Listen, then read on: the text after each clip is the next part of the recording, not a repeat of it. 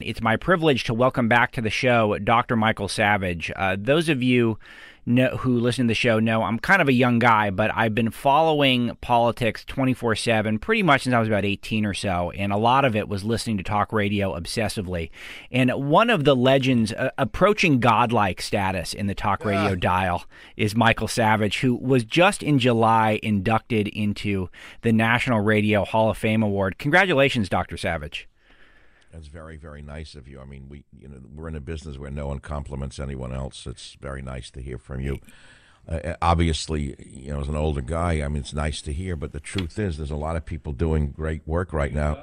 I'm sorry, including all of you folks at Breitbart, and we're trying our best to awaken a sort of a dead or a comatose electorate.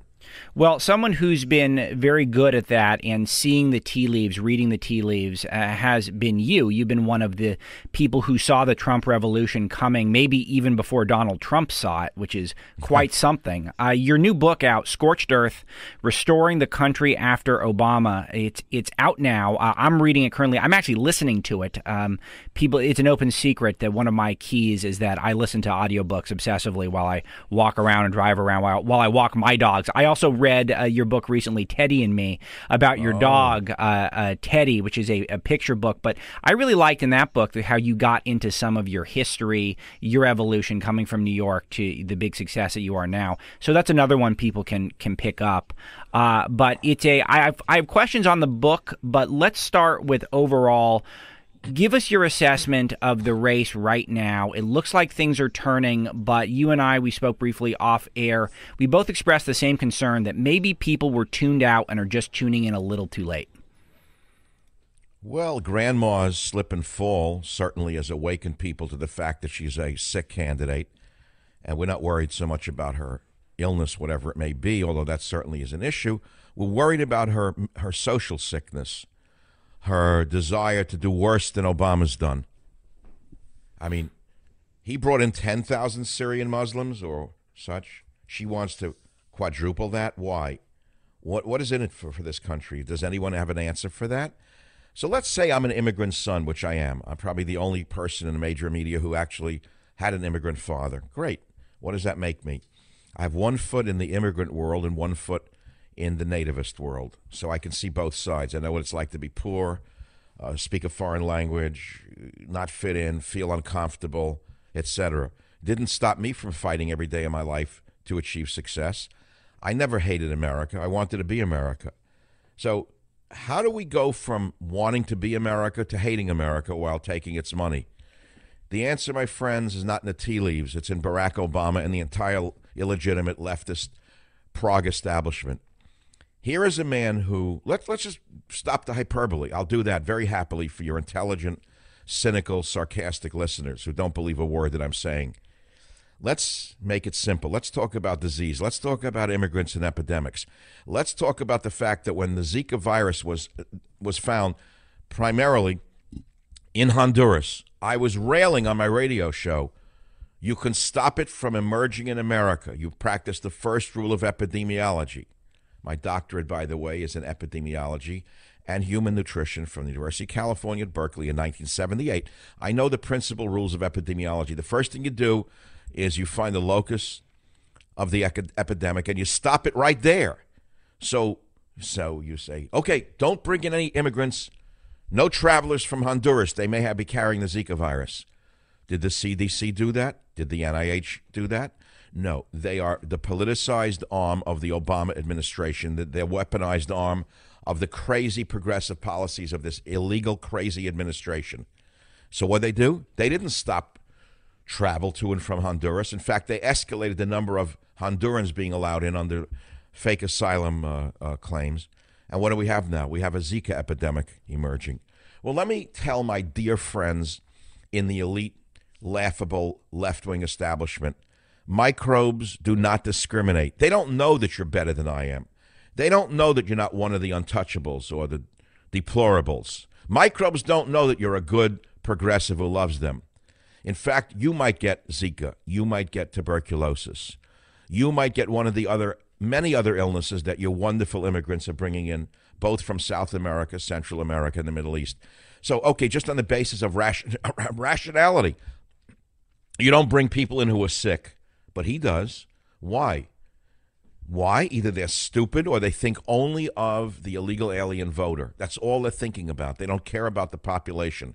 In other words, they think that they're above the zoological order, that what they're doing to this country on the basis even of immigrants and epidemics will never affect them. Really? Well, now we see Grandma claiming that she has, what is it now, pneumonia? Where'd she get the pneumonia all of a sudden? Is it exhaustion, or is it from hugging one of her illegal aliens? Perhaps she shook Nancy Pelosi's hand after Nancy Pelosi washed the feet of one of her immigrants to show what a pope she was. Okay, so the fact of the matter is, Prague policies are insane. Liberalism is a mental disorder when carried to this extent. Hey, I'm a compassionate man. I give a lot of money to animal groups to protect animals from unnecessary pain and slaughter. The fact of the matter is we all have to have compassion for the downtrodden, but not at the expense of the general population, not at the expense of our own survival, not at the expense of our own sanity. So that's a little bit of the background. But Alex, before we get into the election itself, I want to ask the cynics who listen to your show on Sirius XM a question. Those who listen to you saying, I don't believe a word that Alex says, nor his crackpot guess, but I listen to know just to hear what they have to say. So all of you cynics, and believe me, I like skepticism. I've used it all my life. It's a very good methodology of weaving your way through this crazy world. Listen to me carefully and answer the question to yourself. Under Obama, is America not resembling a third world nation of terror, riots, mobs, and chaos? Well, let's check terror. Have we forgotten Orlando and San Bernardino and all the other places that he failed us? Yes, he failed us, and he didn't even fire the head of the DHS, Mr. Johnson, J. Johnson. Any corporation would have fired a man in charge of anti-terror work who permitted these acts to occur, especially when we heard, Alex, that the individuals, let's look at San Bernardino, who conducted that atrocity, slaughtering innocents, the two wonderful Muslims who did this, were on their radar. They were watching them, and they did nothing. Why did they do nothing? What's that about? What do you mean? And Orlando, they knew who did it. They were watching them and did nothing? Okay, so, yeah, let's check terror, Michael. Sure, Savage. Yeah, terror, yes. Riots. Let's look at our good friends in Black Lives Matter. Yes. Wonderful people, really downtrodden minorities. They gave us Ferguson. They burnt half of Baltimore to the ground. Yeah, check riots. Mobs, well, the latest one there in Milwaukee, that one wasn't even about a white cop shooting a black man. It was a black cop shooting a black criminal, and they still rioted. Well, there you go. What better way to show your love for your neighborhood than burn it down? Mobs, check yes. Chaos, check yes. So America is becoming a third world nation under the Progs. Another question, Alex. Has our Constitution been trampled by this divisive president? How many different ways can I say yes? Have progressive policies and open borders poisoned America? Can we check yes? The real question is, are we one bad election away from losing everything? I think yes, because Hillary has said, America wants change. Grandma's been screaming, America wants change. From what? From what? From progressive policies? So how's she going to change the progressive policies of Barry? Oh, she can make them worse. She's going to be more progressive. So what sense does this make for anyone who wants this nation to survive another 10 years, to vote for Grandma? Now, let's go to the other side. We know he's a flawed candidate. I won't even say his name. We will say the Republican candidate, because the minute I say the T word, people's radar goes up. They've been so poisoned by the never-Trumpers who pose as conservatives that you can't even say his name. Of course, they're working for Hillary. They make believe they're not. They claim that they're purists. The fact of the matter is we have only one choice now. We got to take it. And then we got to keep his feet to the fire. We've got to try our best to make sure that the group around Trump, should he win, and that's a long shot, does the right thing and not stab us in the back the way Boehner and McConnell did after we put them back in power. And that's why I wrote Scorched Earth, to be honest with you. It's an architectural plan, not only as to what should be done, but what must be done if Trump wins. Because believe me, once they gain power, they're going to forget the people who put them in power, and it's going to be up to us, the people, to make sure that they do what we want them to do the best we can. And that's going to be a big, big job, because we see already which way Trump is going. We see already he selected Woolsey to be a CIA advisor. How? Why? He was the CIA director under Bill Clinton. Why couldn't Trump have selected a current military veteran who had been high up in military intelligence as his advisor, or General Flynn? Why didn't he select General Flynn as his CIA advisor? Why Woolsey? Who's pulling that string, Alex? And then the child care message of yesterday with him with his daughter Ivanka. What's that about all of a sudden? All of a sudden, big government is now Trump's mantra? Okay, so I say flawed candidate. So I'm not expecting to get 80% of what I want in terms of what I believe in from the Trump administration if they should win. Right now, if I got 50%, I'd be happy. But that's better than zero, isn't it? Or less than zero, which we get under Grandma. It certainly is. Dr. Michael Savage, by the way, he's my guest. He's a nationally syndicated broadcaster, best-selling author. His new book, Scorched Earth, Restoring the Country After Obama. You've already touched on a lot of the key themes I wanted to get to with you, Dr. Savage. But one of them, let's just go from the top, is that you've made the theme of your broadcasts, which are extremely educational. I listen to the podcast personally, and I try to miss as few as possible. You've made the theme of your broadcast for years, borders, language, and culture. And this is very resonant right now because borders have been the top issue of this race, at least right of center. And the fact that the Republican Party, not just the Democrats, the Republican Party want open borders, and they want it openly, and they brainwashed us. And the second component is culture, which is that the left has taken over these institutions, and this appears early on in the book. You talk about how we're focused on the Electoral College. The left is focused on taking over institutions with Gramsci and the other people from the Frankfurt School that Andrew Breitbart was obsessed with himself, and how they took over the establishment in all of these cultural institutions, which allowed them to brainwash us. So these are two of your key three themes are what this election is all about. And I just wanted you to reflect on that. Wow. You mean, is it really all about borders, language, and culture? Yeah, that's the question. That's the race. It is, from my vantage point, this is the borders, language, and culture election. Well, let me answer it in a kind of collateral way. There was an article in the Left Wing Salon in April by Robert Henley that shocked me. It was entitled "The Talk Radio Godfather of Trumpomania: What Michael Savage Can Tell Us About America's White Working Class." Yeah, let's talk about the white working class, where he says the alienation of the party's elite from a huge portion of its base stems from a deep sense of betrayal these voters feel at the hands of Republican politicians they sent to Washington. And he goes on, just like their Democratic colleagues, these GOP incumbents cashed in on their public service, like Hillary, to make fortunes as lobbyists, doing the bidding of big business and even of foreign interests, pushing global trade deals that dismantled tens of thousands of factories and idled millions. Okay? At the same time, this disaffected base of white males watched as the national government bailed out the banks, squandered the military, abused veterans, built up China, and ran up the national debt in the process. Now, this is written by a liberal in Salon, Alex. So what he's saying is this, and I'll just quote one more line. Long before Trump's arrival on the scene, it was conservative radio talk show host Michael Savage, the ideological godfather of Trumpism, who galvanized this insurgency. Savage gave it a voice and a powerful narrative, one that proved extremely helpful, blah, blah, blah, blah, blah. So it goes back to what you say. Years before Trump, Savage had already redefined the nature of the American political landscape when he blew up the Republican Party establishment's hold on its working class base.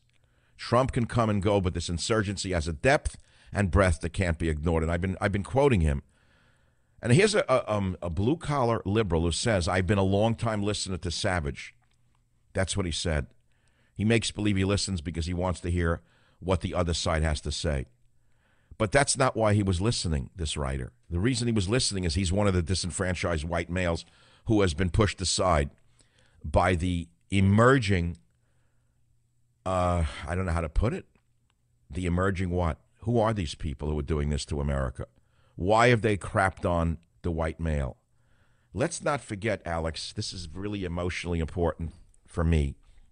I call the estranged white male in America, who has been dismissed as garbage as recently as the other day by Hillary, who called them or us deplorables.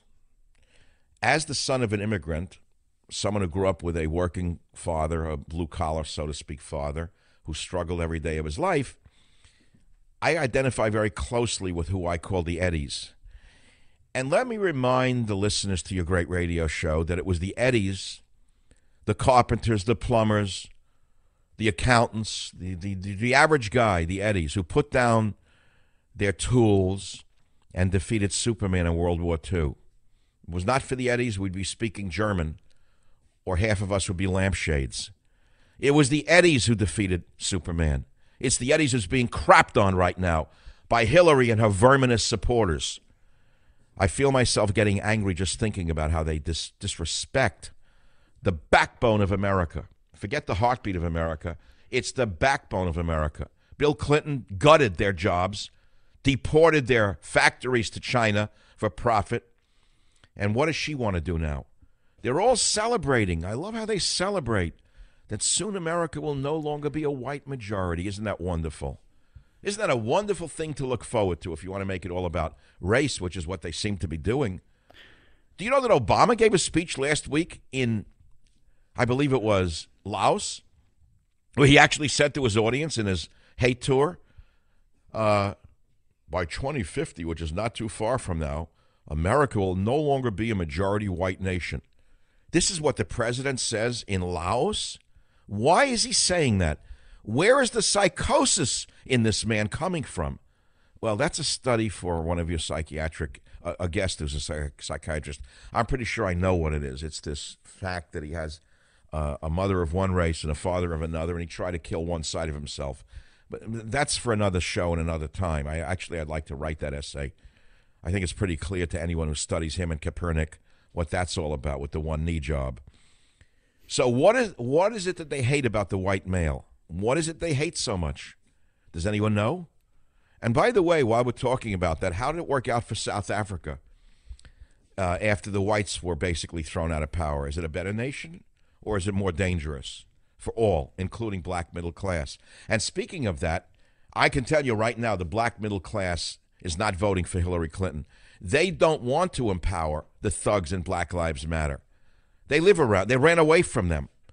You know, take it from someone who left the slum. Nobody wants to be dragged back into the slum or have slum dwellers ruling over you, to make it very, very clear. So the black middle class, who was never heard from by the Wolf Blitzers and the Jake Tappers and the George Slime on all of us types, the black middle class doesn't like what Obama's doing to this country. They've worked their way out of the slum. They don't want to be dragged back into it by empowering those people in the Black Lives Matter movement and the white communist liberals behind it. The George Soroses gave them $70 million. Why would this evil emigre, George Soros, be funding the enemies of America? What is he doing? Do you think he really likes them? I have a theory on that as well, Alex, as you can well expect. Soros knows more than we could ever imagine what crimes he has committed, in my estimation. And what better way to keep the mobs away from your criminal acts than to keep giving them money to destabilize a society and making them think that you're one of them? It's practiced here in the Bay Area by the Feinsteins and the Pelosi's, in my opinion. That's why they're all progressives. You think they believe a word of it? This is how they keep the activist mobs off their doorsteps, just by funding them and distracting them and, sending them down the wrong road. So, okay, what does that have to do with the election? Well, along comes Trump. We know his background is that of a social liberal. I believe he's probably a fiscal conservative. I think anyone who makes a lot of money has to be. In fact, I think anyone who makes a little money is a fiscal conservative. I know young kids who make $30,000, $40,000 a year who are fiscal conservatives. All they got to do is look at their pay stub, and suddenly they give up their liberalism on a fiscal level. And who wants to pay more taxes other than a maniac? Can Trump win? I guess we have to talk about that. Well, the illegal aliens, the electronic voting, the vermin in the Soros movement who are fighting every state who has voter ID laws. I don't know. Who knows what might happen? And then if she wins, what's going to happen? Would you still be in business?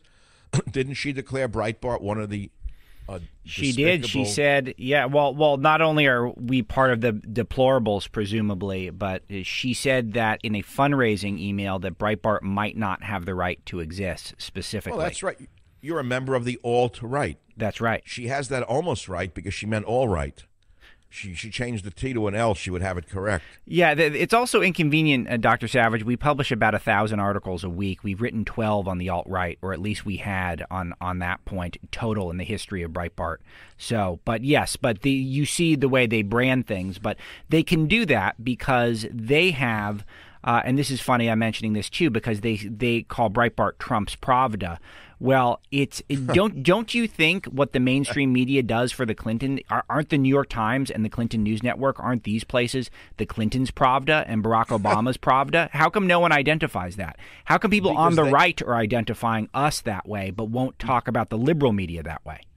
Because they control the media and they control the dialogue. Of course they're going to demonize those of us opposing them and tell the average moron what we're not and never explain who they are. Of course that's their game. The question is, how many dumb people are there out there? The answer is, I think, more than we would imagine. You know, this is apropos, by the way, Dr. Savage, and I want to plug the book again, Scorched Earth, Restoring the Country After Obama. You had a very powerful segment on Putin early in the book where you discuss some of the things that the left accuses Putin of doing, and you say Barack Obama does all of these things. You don't get me started on Putin and how they've demonized them. You know, we had a Cold War that went on for 50 years. It was more or less dissipated when Barry became president. And all of a sudden, late in Barry's regime, about 2 years ago, they decided to demonize Russia, calling Putin Hitler. She called Putin Hitler a few years ago. Oh, that's great. That's just what we want now, is not a Cold War, a hot war, maybe a nuclear war. Is that what they want? Isn't Putin and aren't the Russians our best allies against Islamic fascism? Of course they are. Why would you demonize the best possible ally that we could have against ISIS, for example? And by the way, it wasn't until Russian pilots started bombing ISIS positions that there was any kind of turn in this fake campaign of Obama's, this wag the dog fake ISIS campaign. It was only when the Russians started knocking them to hell that we saw all of a sudden Mr. Obama was a great war leader. So I don't know what this demonization of Russia is about. I mean, I've speculated on it in a previous book. I think it has almost nothing to do with his policies in Ukraine, and it has a lot to do with his social policies towards a certain demographic, which I'd rather not mention. And it's very personal to these people. He is the last holdout, if you want to put it that way, for traditional Christian values. I don't know if people know that, but Russia has a very strong Orthodox church, and they're pretty old-fashioned, if you want to put it that way, and they really don't approve of certain lifestyles in Russia. They're pretty harsh on them, and that seems to be some of the animus towards Putin, by the way. It has almost nothing to do with anything else. I know it says, what, really? Yes, it's that personal. It's that crazy. And they're that oriented towards irrationality owing to certain sensibilities, to put it in a more esoteric way. But I don't want to get distracted from all of it.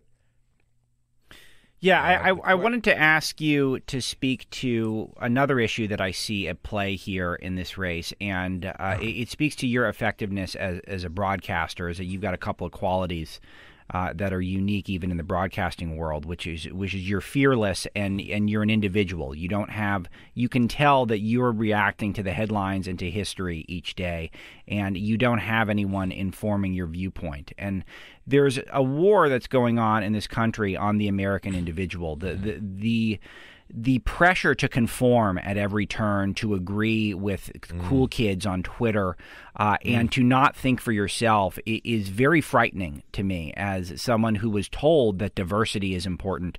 You're starting to see people classified and categorized in a way unlike anything I've seen in my life. And Trump sticks out from that. He is an individual. And I think that that's part of the reason why everyone is so shocked in Washington that he's risen. But you, at your perch in the Bay Area, was not shocked. Not to say you think he's a perfect candidate. We all think he's a flawed vessel. But speak to this war on the individual in American society. Wow, is that a good one? Yeah, the collectivism. I have a listener who's a college student in a junior college. She's an older woman who went back to school. So she knows what's going on. But she emailed me. She sent me a link to what is being taught in her history class. She couldn't believe it. They're using comic books. I looked at the comic book. It's shocking, but they're identical to what was published in Cuba under the Castros. Every comic panel shows an angry white person and a poor oppressed person of color who's being harmed by the white person. This is in an American history class in college where they're using comic books to reach the adults in the school. And I said, it's that bad? They're using Soviet-era propaganda in our colleges? And they're giving kids Ds? I know another young woman who went back to school who comes home crying every day. She's a white girl in a college in Santa Monica. Her father is a very heroic Iraq war veteran. Her mother is a nurse in the military, had to be called back in her 50s. So she comes from a Western family, grew up on a ranch. They're real Americans. They're like tremendous people. She said every day she's berated. The white race is attacked every day in the classroom. Whites are bad. Whites are evil. Whites destroyed the world. Whites are destroying the environment. Whites are bad for animals. People of color are good. People of color are sensitive. This is a drumbeat, day and night, day and night, day and night, day and night. Can this ever be changed, Alex? This brainwashing, this hatred that is poured out of the gutters of America because of the most divisive president ever possible. He's the one who did this. Make no mistake about it. This unleashing of hatred didn't come from nowhere. So let's get down to brass tacks. Is he the only problem? He's the main problem. But I call liberalism, the philosophy, a mental disorder, and I blame it for the disintegration of the cohesion that gave America the backbone to conquer fascism in the Second World War, and also the backbone to outlast the Soviet Union in the Cold War. And I believe that the classical foundations of Western civilization are, frankly, superior to whatever else is out there. Yet I denounce U.S. multinationals like Facebook. Why is he outsourcing tech jobs? Why? Because he's a greedy man. And he should be taken down under antitrust legislation as far as I'm concerned. How about the bipartisan tradition of elected officials that go on to enrich themselves when they get out of office? How about that? So, yeah, we got a big problem ahead of us. It's interesting you bring up Facebook because you also have a powerful section in the book on some of these giant corporate tech companies, be it Google, be it Facebook, be it YouTube, all of these, they're all working for this globalist agenda. They're undermining the American citizen, and they're doing it in concert with both political parties in Washington, D.C., and a lot of them are going to try to censor the content. They are censoring the content. They're downplaying stories that our audiences might enjoy and react to and respond to, and they're promoting ones that the social justice warrior crowd will respond to. How big of a threat do you think this is for our democracy? Mark Zuckerberg's company is more powerful than some small countries by a large margin. He's running a nation. He's not running a company. He's become a transnational nation. His presence is stronger than that of most African nations. Say, great, good for him. Don't we live in a free market? Shouldn't people be allowed to do what they want to do in business and survive? I hear that from all of the people who don't understand that our nation has antitrust legislation. And it was established in order to prevent monopolies from emerging, crushing competition. And Alex, remember, the populist, Teddy Roosevelt, One of his campaign slogans was "Bust the Trusts." He swore that when he became president, he would break up Standard Oil.